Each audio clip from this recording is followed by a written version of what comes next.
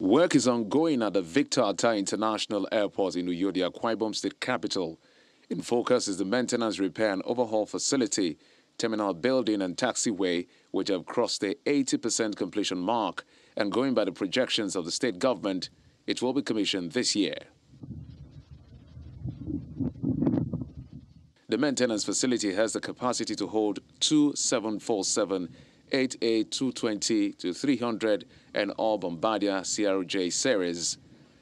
A lot of thoughts and planning has gone into this project, which is expected to be the smartest terminal building in Africa when completed. I stand bold to say that this will still maintain the smartest terminal building as of today in Africa. I don't know what other countries will do tomorrow, but I think what people should look at in Akwa Ibom is not just the buildings, it's not just the infrastructure that we put in.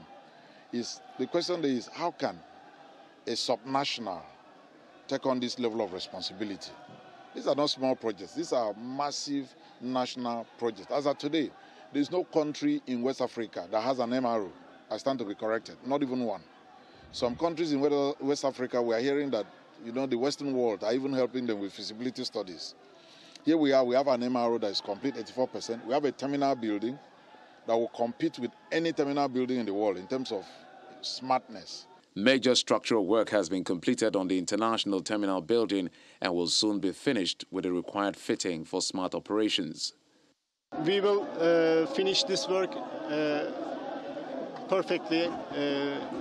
He believes us, and we will do our best for him, for the state. Meanwhile, the first phase of the 3.6-kilometer taxiway is at 100% completion, while the second phase is at 80%. This part of the airport project will aid regional flights of Ibom Air.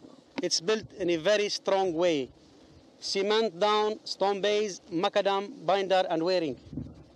It's a very strong package. It's for life. It's not a road work, this one. This one is a life job. You will never see a pothole or regulation or pumping or a cracking. Ahead of the inauguration this year, the state government is training 100 youths in aeronautical engineering and other specialized fields.